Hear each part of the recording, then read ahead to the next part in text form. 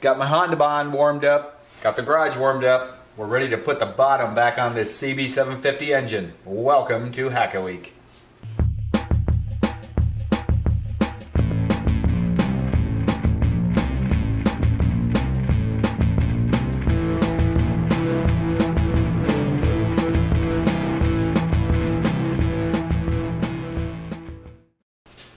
So last week we left off with everything just like you see it here. We've got the pistons and cylinders on the engine on the top half of the crankcase. Got the connecting rods bolted to the crankshaft. Today what we're going to do is get the bottom onto the crankshaft. There's a couple of seals that need to go in here. There's a little O-ring. There's a crank seal that goes on the end over here that you have to put on now.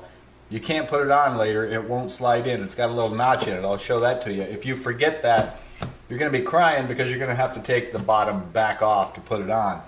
So, well, I got my bolts all lined up here, figured out where everything goes, got it all laid out here in my little parts bin, and we're ready to get to work. Let's take a look at what we got going on here today.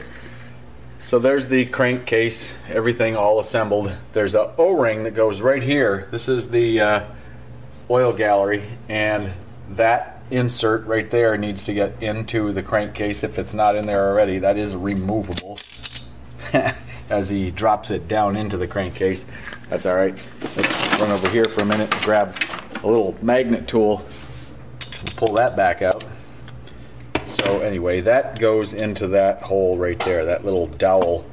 There's also two more alignment dowels, and right now they're inserted over here on the top half of the crankcase. There's one right there, and there's one right there. They're right up near the crankshaft. One there, one there. So you need to make sure those are in place. I've got all of the transmission stuff in here. That didn't get removed at all. All of this stuff stays in place. And we're going to have to clean this up a little bit. It was sitting on the bench here. It's got some dust in it. I'm going to clean all the bearing surfaces, get some fresh assembly lube on all those bearings.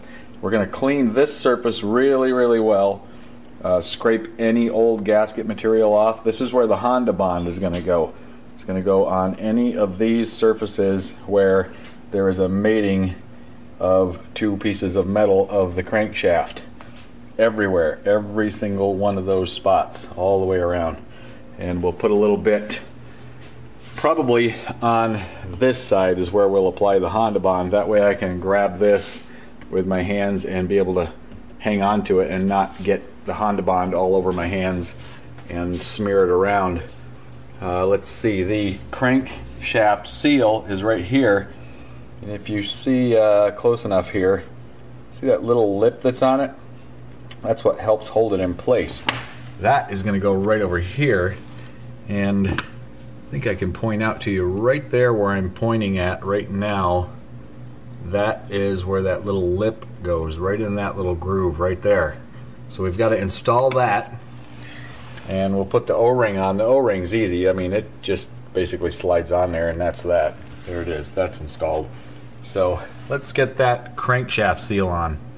I'm going to clean this area just a little bit with some parts cleaners and get this whole thing just wiped clean. I need to get the crankshaft raised up a little bit, and I can do that just by lifting up on it and rotating a little. It'll actually rotate up away from the bearing surfaces there. I'm going to take a rag and clean this out in here just a little bit. There's a reason for that I'll show you in just a minute. And I'm going to clean off the seal just a little. I want to get all the oil and stuff off the outside of that seal.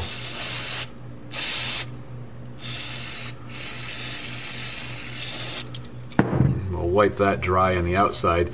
You want a little bit of oil on the surface where it rubs against the actual crankshaft, which would be right here. And so I can put a tiny bit of assembly lube on there as a pre-lube. We'll just put some of that all the way around. The reason for that is it's never ever a good idea to have a seal, a radial seal like this, with a dry fit, because well, when it starts up, it really should have some lube. You can ruin a seal sometimes in just seconds if it doesn't have any lube on it. Now that I've got that really dried off, what I want to do is just smear a really thin layer of Honda Bond around here just to give it that little bit of an extra seal. I've got a little bit here on my finger, and just going to put a tiny bit around there. Not very much. In fact, I'll probably wipe a lot of it right back off. I just want a little, just to help hold that seal nice and tight in place. And this Honda Bond stuff, it dries up pretty damn quick, so you got to work fast. So let's get that on there. I'm going to push that on. And we're just going to rotate this back in place and make sure that that little groove lines up where it's supposed to. Make sure the crank is all the way down. And there we go. That takes care of that.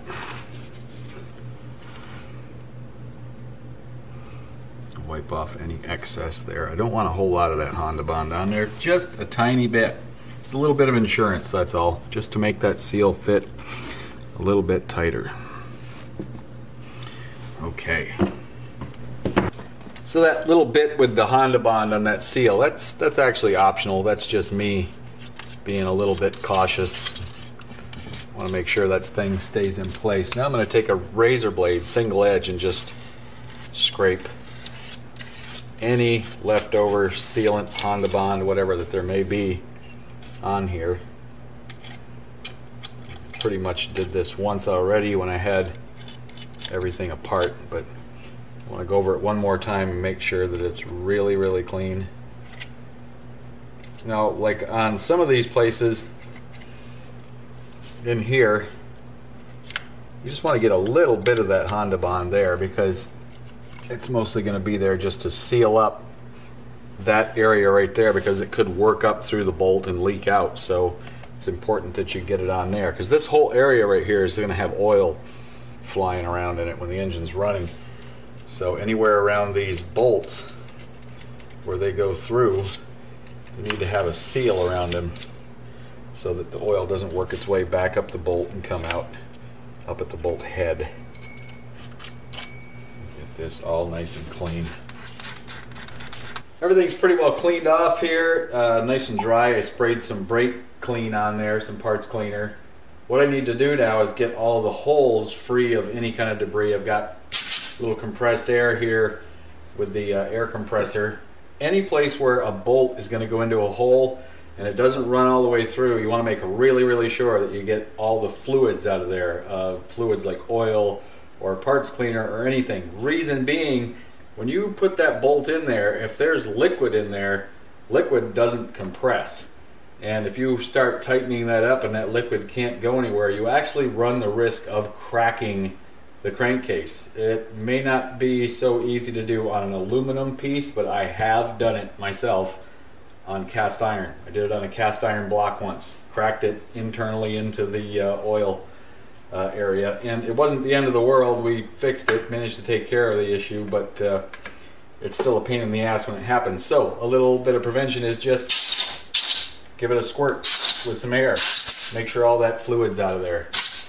Any place where there's a hole that has a bottom to it. And when you're doing this, of course, watch out for your eyeballs, because it's going to blast back at you. We'll do the same thing to the upper half of the crankcase.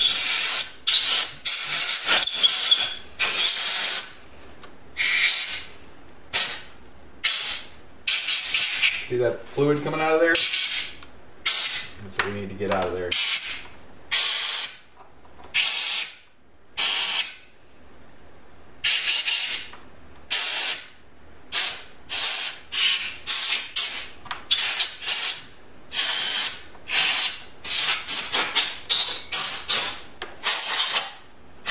We're going to clean the top of these bearings really well. I want to make sure there's no junk on there.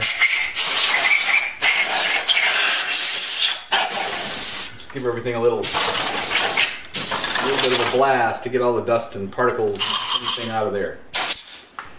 Okay, now we need to do a little inspection here. I've noticed that this rod that the shift forks ride on has popped out of place internally.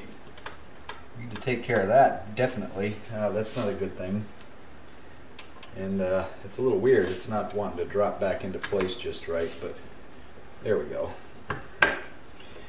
Push that in, make sure that's all lined up okay, because that would really suck to try to put that back in from the outside only when you can't really get in there to align it. It's held in from out here when this whole assembly goes on for the shift barrel and all the mechanism that does the shifting, but make sure that rod is pushed in there like it should be. Okay, let's see, what else have we got? We got the dowels in place, all the rod crank bearings are in place, and I checked the torque on the bolt that holds in the primary drive tensioner. Make sure that's tight. There is another little roll pin right here, and that is pressed into the crankcase. That's in place. Everything's good there. This is gonna want to fall down, which is fine because it'll line up right here on this gear, so you can actually kind of use that as a guide if you look at this hole and see about where that shift fork is lined up right now, and ahead of time we can get this floating gear lined up in about the right place just by eyeballing it. Okay, now over here on this side we want to make sure that the locking ring is in place, and it is. The other rings are in place on the bottom side, those little half rings that I talked about in a previous episode. Make sure that that shaft is in there, not moving back and forth. That can cause problems. Everything looks good here.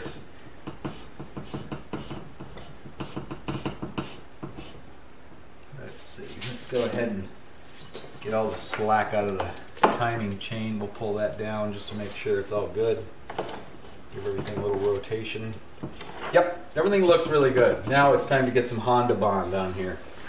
As I mentioned earlier, we'll put Honda Bond on all these surfaces. It's a little tricky to reach in here to get some of these.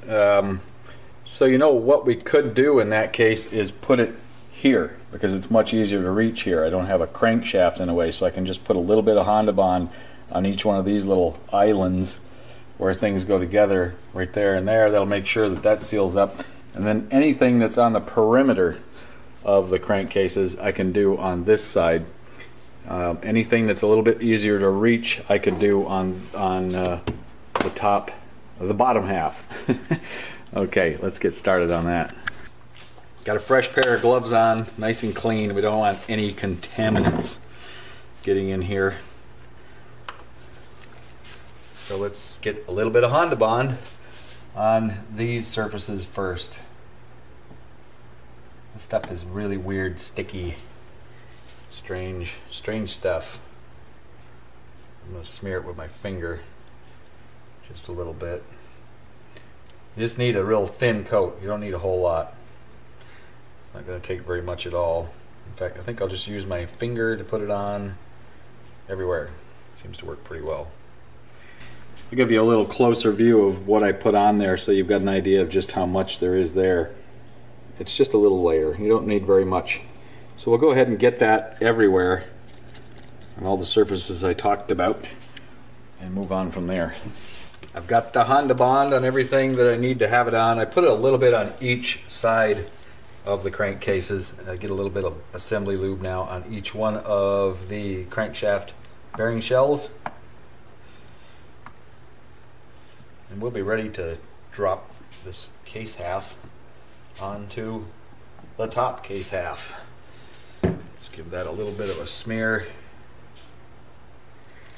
Try to keep it away from where you put the Honda Bond, obviously. Okay, double checking that everything's lined up right. Crankshaft seal's okay. One last look at everything in here. Last chance. O-ring. Crank seal. Got the 2 dowel pins in. That's lined up about where it needs to be. Got the rings there. Everything looks good. gonna double check the torque on the self-oiler up there for the chain, that little tray. Just want to make sure that that's really tight. Yep, that's okay. All right, here we go.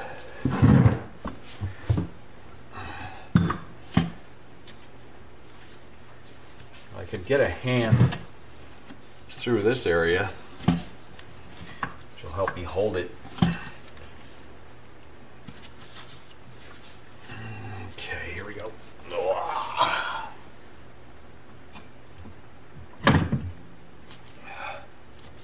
I'm gonna flip the primary tensioner into place. There we go. And just drop that on there for now and see where we are with that shift fork. I wonder if I can see in there at all.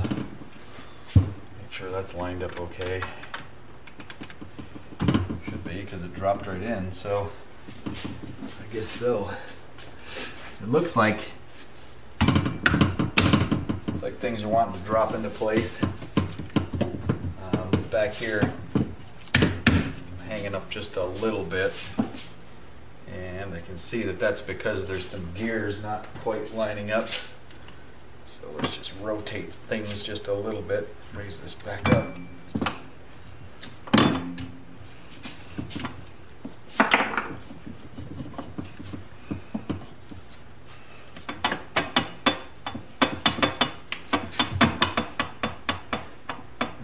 Gears here that need to mesh properly, so I have to turn things just a little bit to get all that to work out right. Here it goes, it just fell right in there just like that. Okay, this makes things just a little bit easier to turn.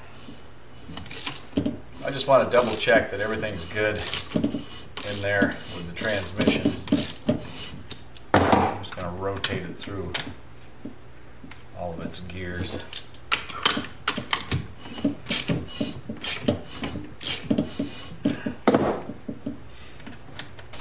All right, referring to my chart that I printed out from a website, shows me where all the bolts go, and I've got them all laid out here. The main ones that go across here, there are 2, 4, 6, 8, 10 of them. And they're all the same except for, let's see, the ones that are right here. Notice that these bosses sit up a little bit higher than these do. So these are the special ones that go in there, and they have a little taper on them right there. It's actually a discontinued bolt if you go looking for it online, and I actually have one extra here on the bench. So we're going to put the bolts in, but before we do that, I'm going to put just a little bit of the machine oil on there, the red marble mystery oil. A little bit on the threads, a little bit on the washer and the head. That way I get a real true torque setting when I tighten those down. So we're going to just put all of those bolts in right now and follow that oiling procedure for every one of them.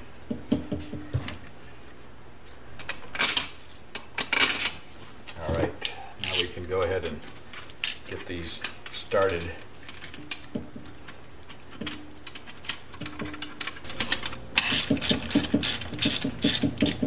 Alright, they are all snug only. They're not torqued yet, just to where they feel like they don't want to turn anymore.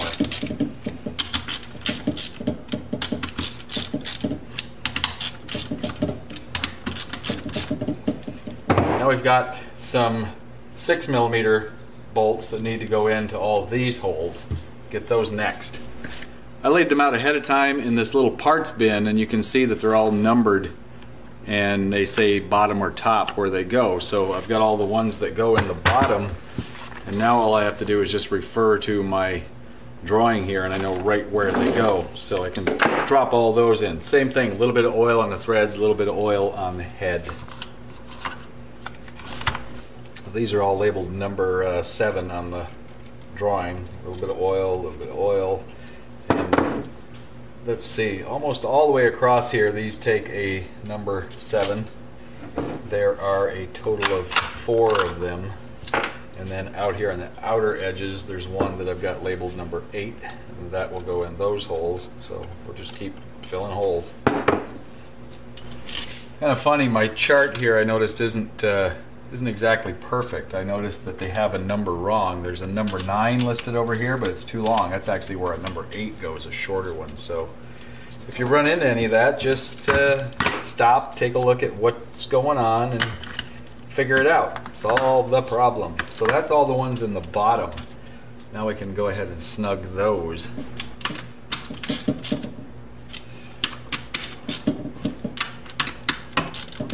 Just like the other bolts, just to where they feel like they stop moving. And we'll go ahead and torque them later.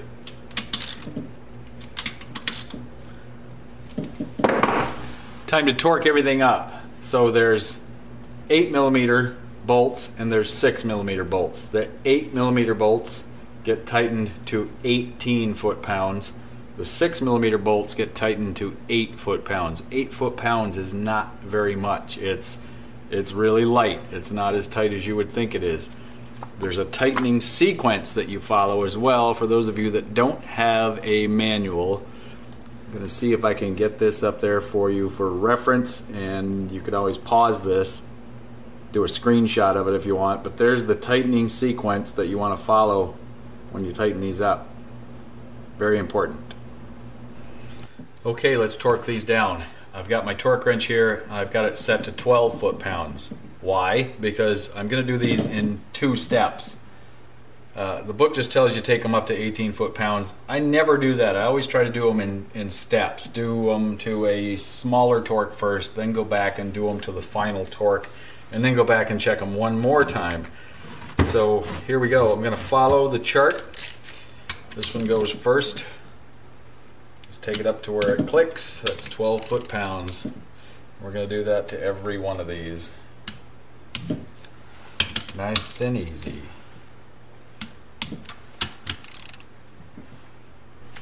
Okay, first stage is done. Now we'll take it up to 18 foot-pounds. Do the final. So there's 15, 16, 17, 18.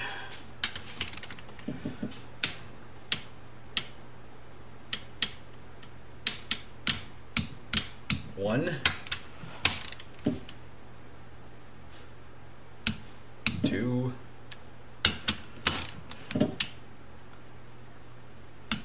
3. Always go nice and slow with the torque wrench. 4, 5,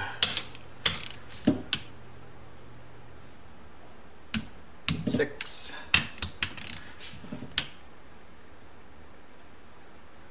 7,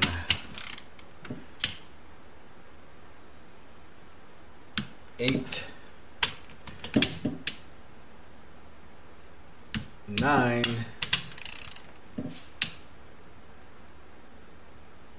and 10.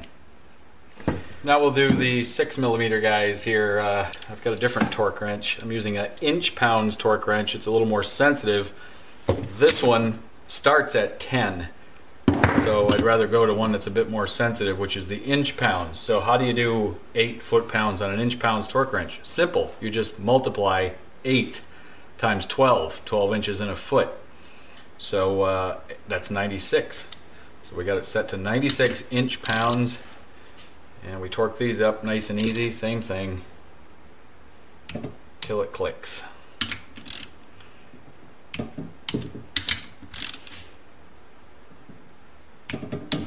I've already done these. This one is a 10mm bolt. It has a nut on this end, comes in through that side.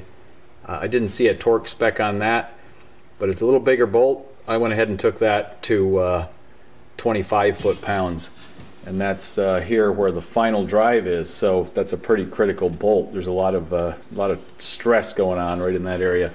Over here on this side is another 8mm, and that one I took to 18 foot-pounds. There's supposed to be one here that, according to my chart, is an 8mm, but the hole is a 10. So I'm going to do a little research on that and find out what's up with that bolt. Any of you out there that have actually rebuilt a CB750 K3 1973 and you know exactly what the deal is with that bolt, give me a heads up in the comments. I'd appreciate it. So that's the bottom. Now we get to flip this whole thing over and we do some bolts that are up on the top. Got the stand back on the engine and it's time to set it back down. This thing got a lot heavier. Whoa. Everything on the top is 6mm except for the head nuts. I had to order the head nuts, they're on the way, but we'll put in all of the 6mm bolts and they all torque to 8 foot-pounds as well. And that's all of those. Just gonna go ahead and run those in by hand and take them all to snug. Okay, we got these two bolts when I had it upside down. They do load in from the top. So those are done. They're already torqued up. There are 10 6mm bolts. 1, 2, 3, 4, 5, 6, 7, 8, 9, 10. We'll go ahead and torque those up now to 8 foot-pounds. And just use common sense in how you do this. So we'll go over to this one and torque it to 8. And we'll come over to this side, start with this one, then we can go to this one,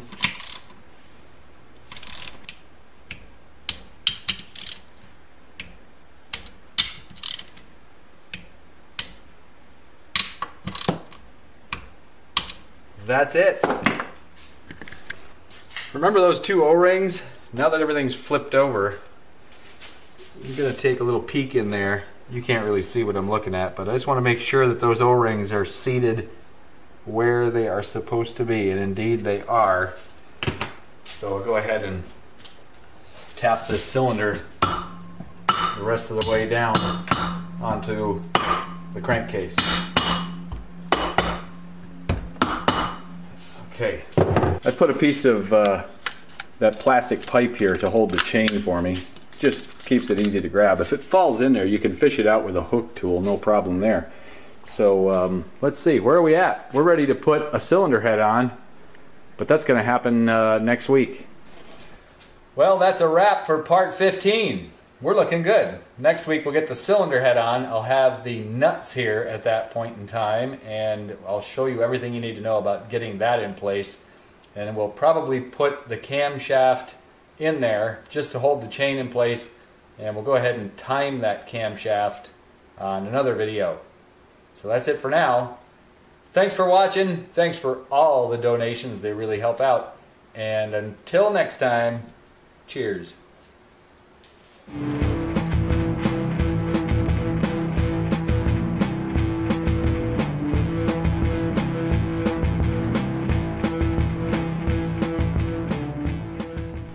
Everything on the top except for the head bolts, head nuts, that's right. Anyway.